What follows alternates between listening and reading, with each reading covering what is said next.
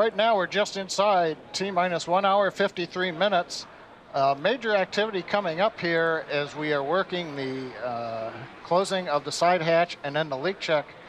Roughly about the same time, we ought to hear another series of communications checks. Earlier, we heard 3 comm checks from the crew down through the umbilical, which is the electrical line that connects the ground to the spacecraft. Then they also did a comm check over radio frequency to our ground stations there at Cape Canaveral. And then we also did a communications check through NASA's tracking and data relay satellites that are up in geosynchronous orbit, which we'll use during the mission. But one last group still to talk to is the SpaceX Falcon 9 launch team. So right now we've got hatch closed. You can see everybody peering at it, making sure the seams look good. And then we'll wait to start a clock and see that the hatch closure is good. And at the same time, listen to the crew eventually talk to Falcon 9 launch team. As we go past liftoff, you will hear call-outs. Falcon 9 avionics, guidance navigation and control engineer, propulsion engineer will be reading out status, and that'll be actually going from the firing room 4 up to the crew to let them know that things are looking good. So we're going to do a comm check to make sure all of those engineers can also talk to the crew and that each other can hear.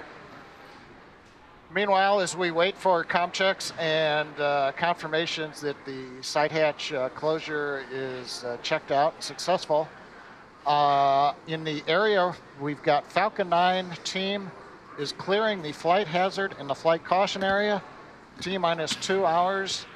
These are larger areas around the Complex 39A. So roadblocks are down. Dragon SpaceX, we are commencing health checks for the launch escape system. Expect a momentary flight computer change, followed by a transition back to pad hatch closed.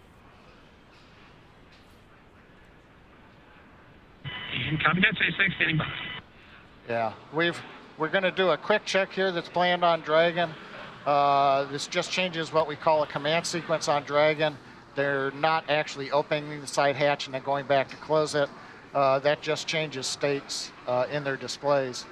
But as I mentioned, we are clearing hazard and caution areas. No indications of any issues right now. We'll wrap that up in another half an hour or so. Falcon 9's looking good right now. Dragon obviously looking good.